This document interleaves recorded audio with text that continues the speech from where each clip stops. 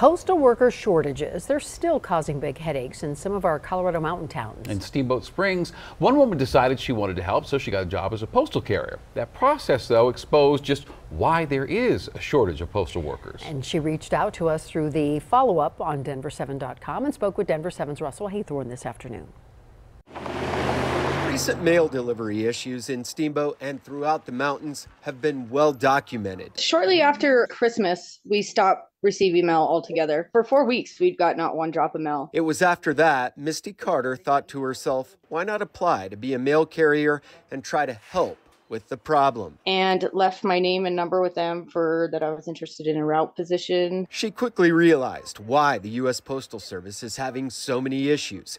Bureaucracy and mismanagement, she says. It took the post office 3 weeks to get back to her, and when someone finally did call, it was a third party. It was one of the people that had already bid on the routes that called me back. Whoever the post office subcontracts these routes out to, I guess there's a process and they're very tight-lipped about it. I can't figure out how to get inside that loop. Steamboat and Crested Butte are now pursuing lawsuits against the post office for failing to deliver, among other things. It's an issue that has incensed entire mountain communities. It's the U.S. Post Office's obligation to provide service. Find a way to incentivize more people to want to work for the post office. I don't know why we don't get mail delivery and so many other people in America do. Yes. For Carter, adding insult to injury is the pay that third-party contractor just offered her to be a rural route carrier. And the pay is $145 a day.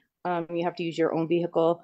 There's no health benefits. There's no paid vacations. My son works at a pizza place for 4 hours, 1 day a week, and he makes like $60 in tips. So For Denver 7, give somebody else the opportunity to make the money and solve the problem. I'm Russell Haythorne.